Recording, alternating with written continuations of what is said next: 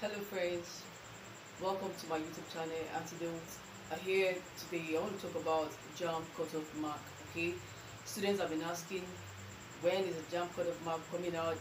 When? Yes, Jamb result is out. Okay, now the next thing is to ask, what is Jamb cutoff mark? Now, to be precise, the outline Jamb cutoff that was brought out for this year was federal universities and state university is 160. Okay, Polytechnics is 120.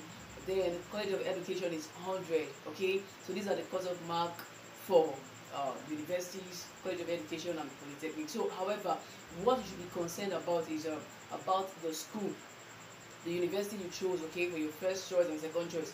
What is their required cutoff mark? Now, yes, Jamb brought a general cutoff mark, yes, but some schools will not permit such. For instance, like schools like UI, Unilorin, Unibain, OAU. Okay, those schools are of high demand and they don't actually want to admit everyone. So with that, they want to set their cutoff mark to be higher so that those that falls between that line can come in.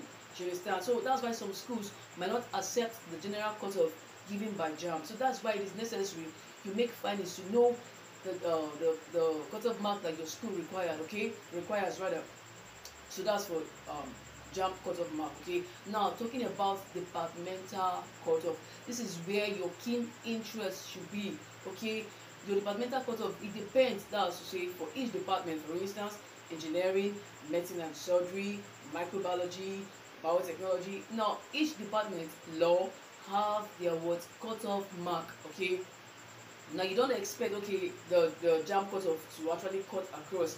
However, your Jamb score and your your post-UTME score, your WAEC score will be put together to give you your departmental cutoff. However, you have to write a post-UTME now with the post-UTME score and everything put together with your Jamb score, your WAEC results score. Okay, everything will be put together to give you your aggregate mark. Okay, now with that you cannot justify yourself. You say, okay, I met the cutoff for this one, I met the cutoff for this one. However, I want to advise, if you've checked this, you've checked the requirements and the eligibilities and you don't fit in, please, when the form for change of course comes out, you go and change and get a course close to what you are actually trying to do.